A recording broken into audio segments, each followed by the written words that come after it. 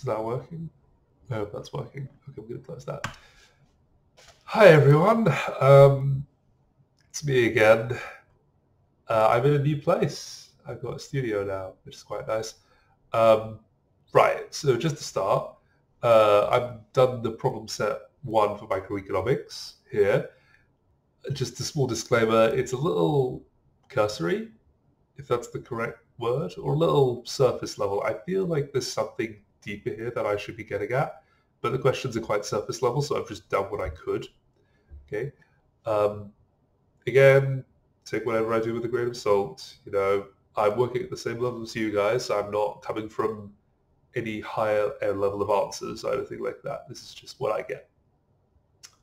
Yeah. Also, I think macro and quant have problem sets coming out later, so I'll get to those soon. Also, I'm red because my screen has a blue light filter on right now, so that's kind of why. Anyway, we should probably get to it. So starting on the first question, consider the following two-person game. We have this table here, and we're asked to find all pure strategy dash equilibria of the game. Now, if you remembered from what we had in other stuff, where is it? If you look on here, you can see that we have, was it in D? It may have been in D, which is this one. No, I mean B. Yeah. The underlining method is a way of finding a strict Nash equilibrium, and it is not in this slide. Fuck it. It's probably in this one then.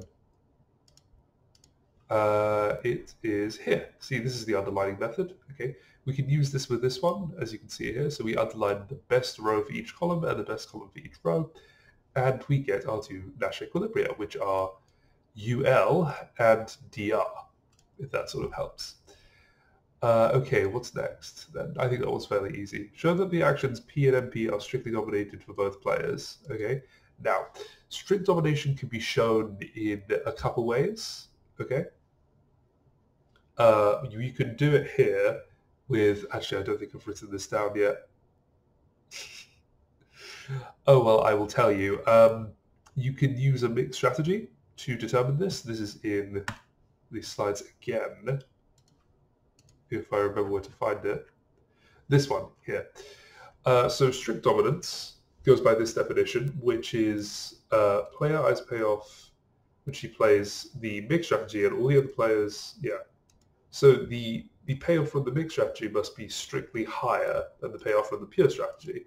And you can do that for P and MP and run a mixed strategy, basically seeing that, pardon me, basically seeing that no matter what you did, it would still result in something higher, essentially.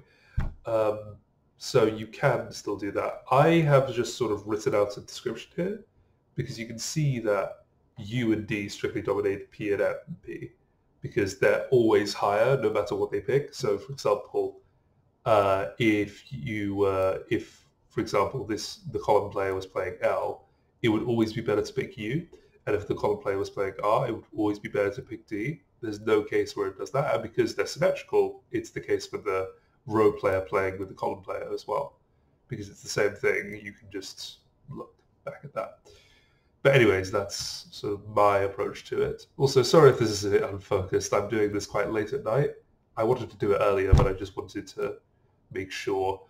Delete the strictly dominated actions. So if we delete P and MP, we're just left with the 2x2 grid. And we have this one, and we can then use our, where is it, method 3, which is a mixed strategy dash equilibrium in 2x2 games. You can just follow the examples here. They're laid out quite easily. It's in 1.3. But simply put, we're doing an algebraic form. We're basically assigning Q and 1 minus Q as probabilities, and then getting the algebraic expression for those, and then we're doing P, and we're finding a value of P and Q that can allow us to sort of sorry, to find a mixed strategy Nash equilibrium. But that's that. Okay, now question 2.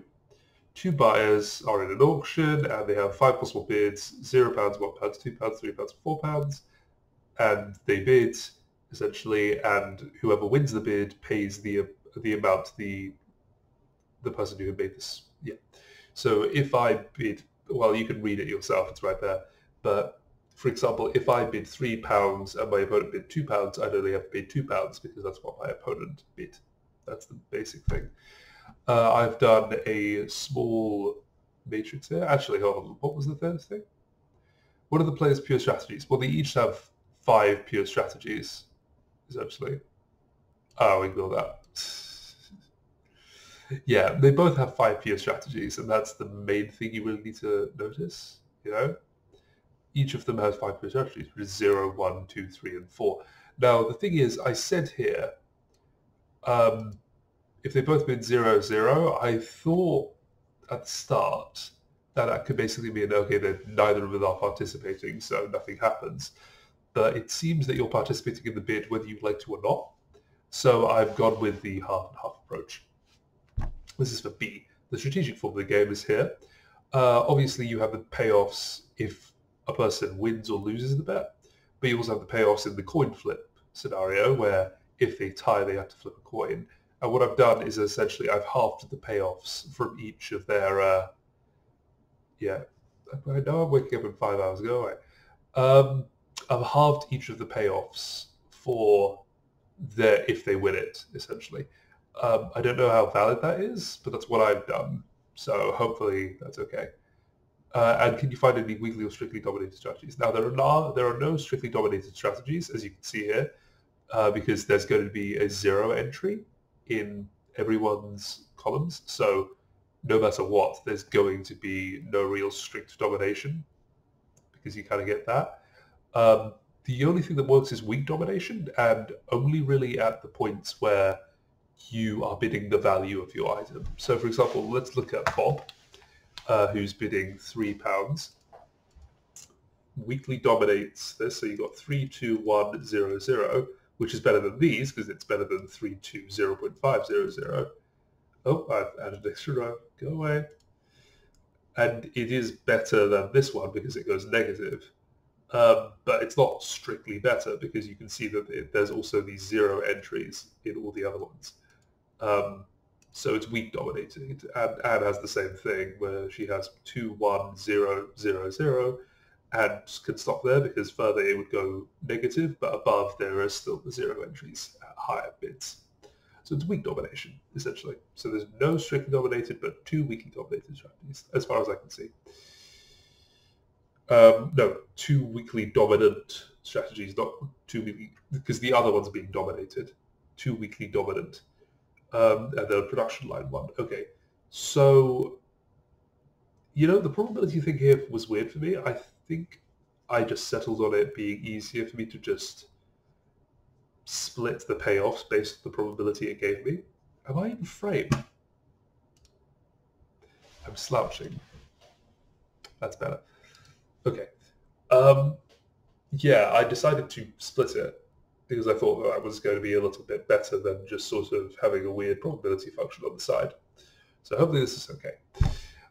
This is a strategic form of the game, as you can tell, because you have the one unit of output. It cannot be solved. It's solved for £2, essentially, shared equally between the workers. So if it's £2 shared equally, then they both pay the cost of effort and they both get 1. And then if it's not done fully, then it's halved, so the entire payoff is 1. And the only the person that worked takes the cost, and if nobody works, no one gets everything. And so that's a strategic form there. You can see that table.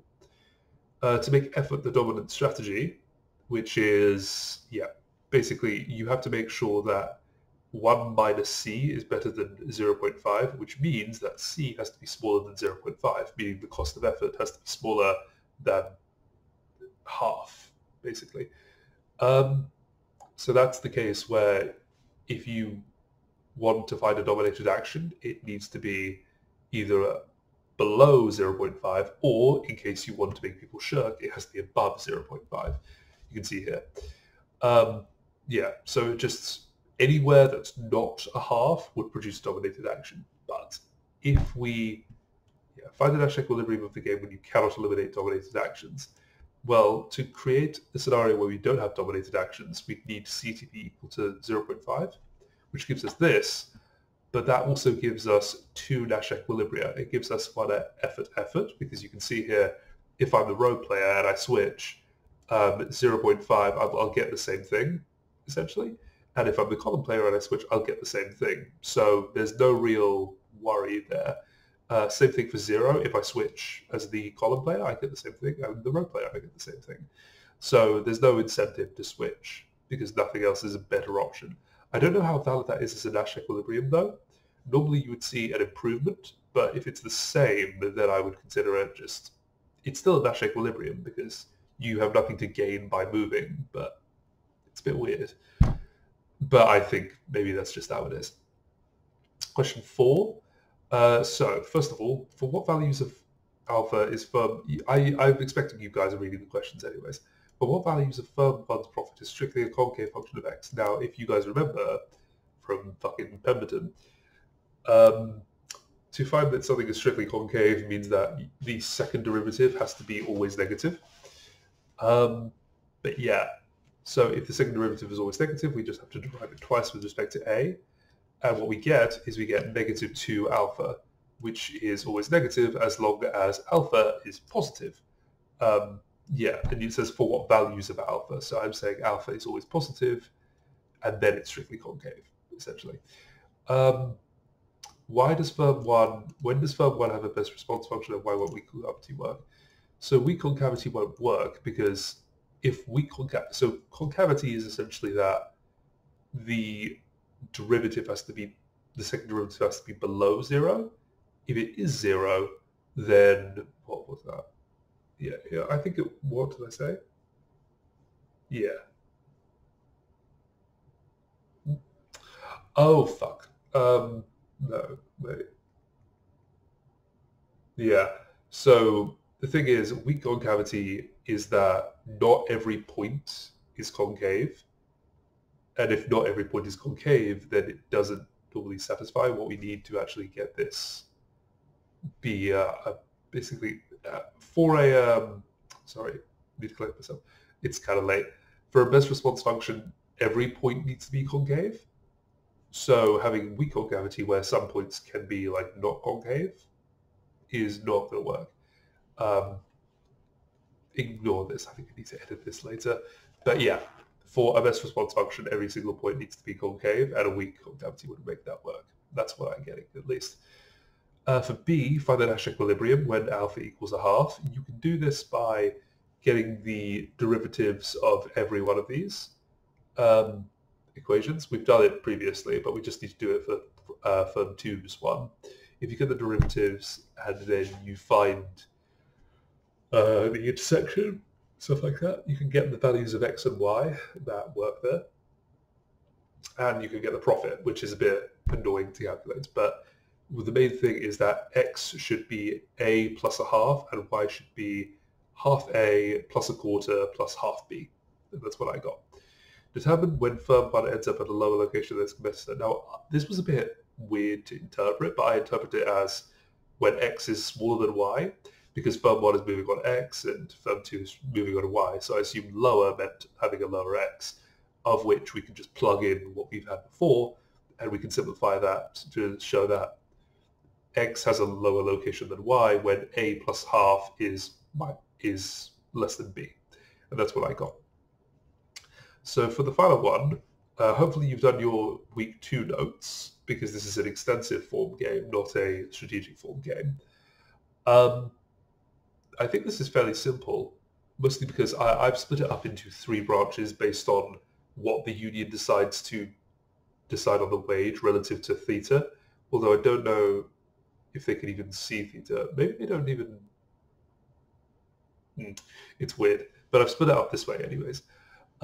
Regardless, the best option here for everyone, and the Nash equilibrium, is that the union proposes a wage lower than theta, okay, and this wage, if lower than theta, will be accepted by the firm because the firm gets theta minus w, and if w is lower than theta, then they'll be making positive, which is better than their other option, which is rejection, which gives them 0.